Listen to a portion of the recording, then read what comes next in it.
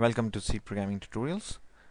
This is a production of YouTube channel Learnorama and the Facebook page Awesome C Programming Tutorials in High Def.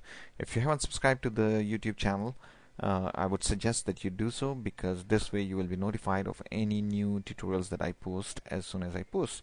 And I would also suggest that you become a fan of the Facebook channel Facebook page Awesome C Programming Tutorials in High Def. Okay, so let's get started. In today's tutorial we are going to learn about files, how you can open files in C.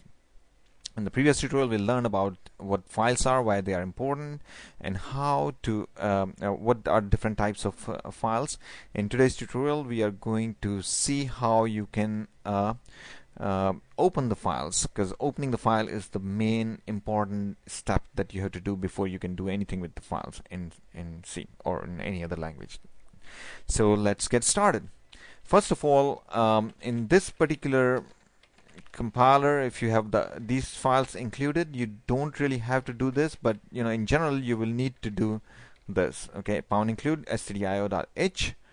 okay.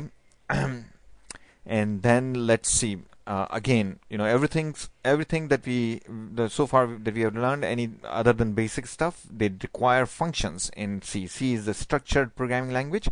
That's the reason why it has a whole bunch of functions. Because function is actually, as we learned, that function does a particular job, and while using the function you don't need to know how that particular job is done. All you need to know that how to call that function, and that this job would be done after that. So since right now we are faced with the problem of opening a file, obviously we will have to use a function to open a file. Okay, so this is the function called fopen for file open. This is the function that you need to use to open a file, and then you have to specify the path, a file name, okay, preferably with the path, and then you have to specify the mode. Okay, and this actually will open the file with this name, file name, and in this mode that you specified, mode. Okay, and it returns something called file pointer. Okay, so you have to capture that file pointer. You have to store it in a file pointer. So you declare a file pointer, and you can call it whatever you want to call it. Let's call it pfile. Okay, and then you can say pfile is equal to fopen followed by the file name as the first parameter and the mode in which you want it to be opened, and we will learn what this means in a minute. Okay, now file name, it's going to be a string. Okay, you can specify whatever file you want, abc.txt, or you just say abc, or whatever you want to say you can say. Okay, and you can specify the full path, c:\abc.txt.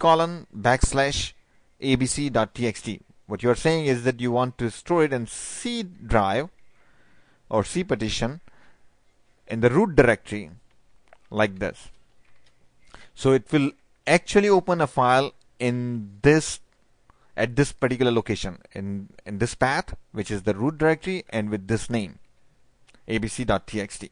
Okay, you don't have to specify the path. Path is optional. You can just specify the name of the file, and it will go and open it wherever this application is running from. It will just open it right there. Okay, so you better know where you are running this application from. This is where it's going to create the file. Okay, if you are not sure, you can specify the full path if you want. The problem is that the path has to exist. If the path would not exist, the fopen is going to fail. Okay, and when fopen fails, it will return a null pointer. Okay, a pointer that points to address 0, which is, it's like not pointing anywhere. So it will return a null pointer. If it successfully opens the file, it returns a pointer to a file descriptor, and you don't have to know what a file descriptor is. It is of this type, file.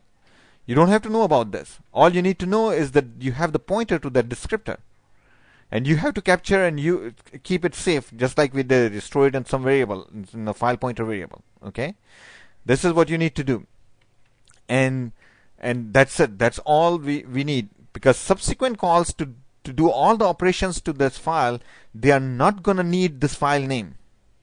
They will need this file pointer. Okay, not the file name, file pointer. The only call that needs the file pointer of a file name is fopen. After that only we will be using the descriptor or the file pointer actually.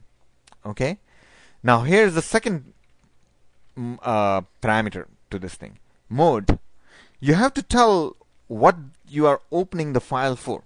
Okay, so you have to tell it. If you want to just read from the file, you have to write R. Okay, you have to, if you just want to read from the file, you are not going to write to it, you're just going to read from it, you specify R here. So in other words, you do this. Okay, notice that this is also a string, and this is also a string. Obviously it's a file name. Since it's a name, it has to be string, but this is also a string. Okay, it's not a character, so you cannot write it like this. You have to write it like this. Okay, so R is read only. The file has to exist before you can read it. If the file does not exist, again it will return null pointer. Okay, fopen is going to return null pointer. So null pointer kind of tells you that there has been an error in opening the file. Okay, and then next thing is, next mode is write. W. Obviously this is to write the file. Okay, if the file exists already, it's going to delete that file and create a new one. If the file does not exist, it will create a new one anyway. So in this particular mode, the file does not have to exist. It just needs to, it will be created. It will be like brand new after this point if you'll open a file with in write mode. The next mode is append. A. Append means that you will be writing to the end of the file. So the file, if the file exists, you will be writing at the end of the file. So every time when you will be writing to it, you will be writing at the end of the file. You cannot read from this file. You cannot read from this file if you open it in this mode. If you open it in this mode, you can only write. If you open it in this mode, you can only write.